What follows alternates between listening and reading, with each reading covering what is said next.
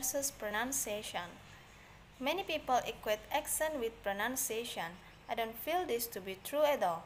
America is a big country, and while the pronunciation varies from the East Coast to the West Coast, from the southern to the northern states, two components that are uniquely American stay basically the same: the speech, music, or intonation, and the word connections or liaisons. Throughout this program, we will focus on them.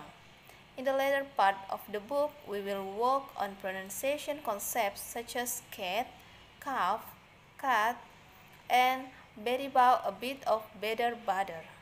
We also will work our way through some of the difficult sounds, such as th, the American R, the L, V, and Z. Which accent is correct? American accent training was created to help people sound American for lectures, interviews, teaching, business situations, and general daily communication. Although America has many regional pronunciation differences, the accent you will learn is that of standard American English, spoken and understood by the majority of educated native speakers in the United States. Don't worry that you will sound slangy or too casual, because you most definitely won't. This is the way a professor lectures to a class, the way a national newscaster broadcasts, the way that is most comfortable and familiar to the majority of native speakers. Why is my accent so bad? Learners can be seriously hampered by a negative outlook, so I'll address this very important point early. First, your accent is not bad. It's non-standard to the American ear. There is a joke that goes, what do you call a person who can speak 3 languages? Trilingual. What do you call a person who can speak 2 languages? Bilingual. What do you call a person who can speak 1 language? American. Every language is equally valid or good, so every accent is good. The average American, however, truly does have a hard time understanding a non-standard accent.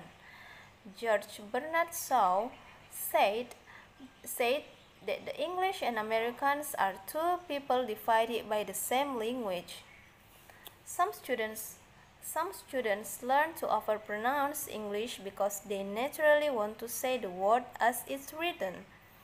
Too often an English teacher may allow this, perhaps thinking the colloquial American English is unsophisticated, unrefined, or even incorrect. Not so at all.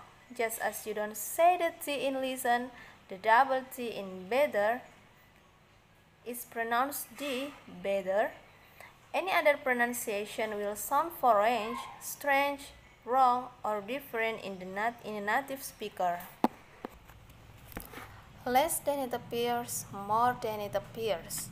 As you will see in exercise 121, squeeze out syllables on page 18, some words appear to have 3 or more syllables, but all of them are not actually spoken.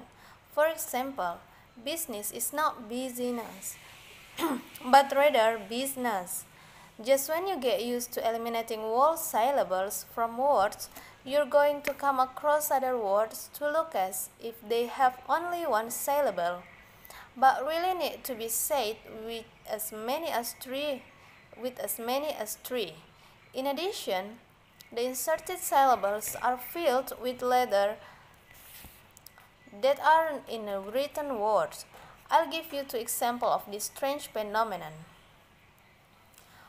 Pool looks like a nice 1 syllable word, but if you say it this way, at best it will sound like pool, and at worst will be unintelligible to your listener.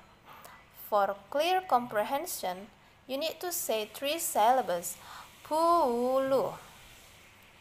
Where did that W come from?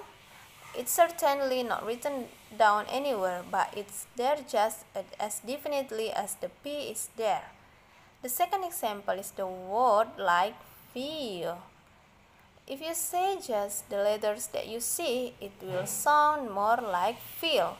You need to say feel. Is that really a Y? Yes. These mysterious semivowels are explained under lessons in Chapter 2. They can appear either inside a word as you have seen or between words as you will learn.